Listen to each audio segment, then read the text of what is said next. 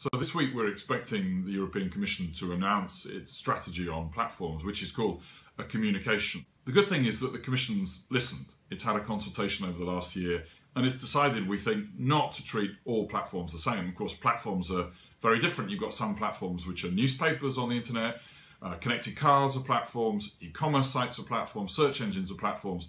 They're all different, so you've got to regulate them differently, and that's the right approach. Two of the major areas where we think the Commission needs to be very careful in what it does are on audiovisual rules and on copyright reform.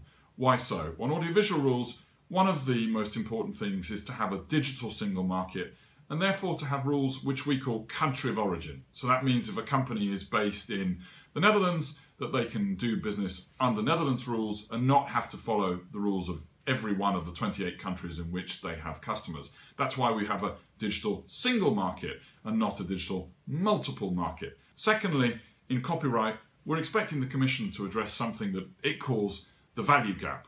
We think there's actually a value surplus, and the creative industries derive a huge amount from the investments of technology companies, the very risky investments of technology companies, and we need to make sure that they reform copyright in an appropriate way, which is good for users and good for technological innovation, and of course good for creators who get rewarded.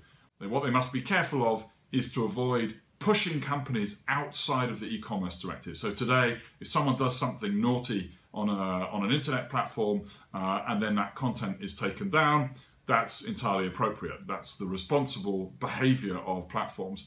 In the future, however, the Commission is talking about whether it might push certain types of behavior for copyright protected material like photos or videos or comments outside the e-commerce directive protections, and that would be very bad for internet innovation and for internet users.